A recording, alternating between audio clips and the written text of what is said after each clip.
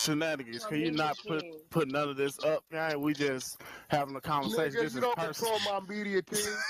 Talk to me, nigga. What you talking about, nigga? Clubhouse shenanigans on deck, nigga. You crazy? And Clubhouse shenanigans, Clubhouse shenanigans is in the. Hold on, one mic. Clubhouse shenanigans is in the room, so this is going on YouTube. Man. So wait, what? For real, my nigga. That makes me feel uncomfortable, my nigga. I feel like that lady Lil Reese in there for uncomfortable, my nigga. That yo Wack, that's crazy.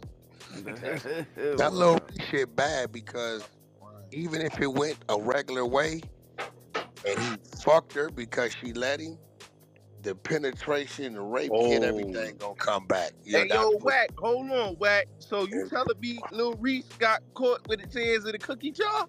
Nah, he got a rape case right now. But I'm reading it.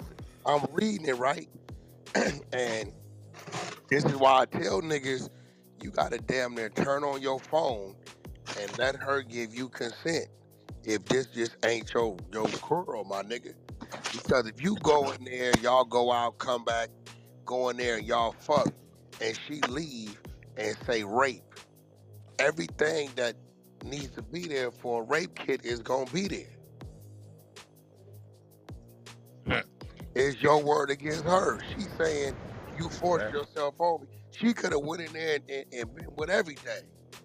You damn near, bro, gotta have a video or some type of something.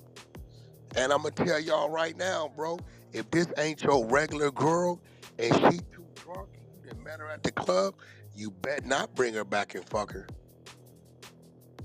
Cause they gonna tell you that's rape. She was, you bet not. Didn't he just sign a deal? And that motherfucker over with whether he guilty or not, bro. You know, you catch them rape, they gonna pull back from you. Automatic. It's over with. Hey, yo, Wack.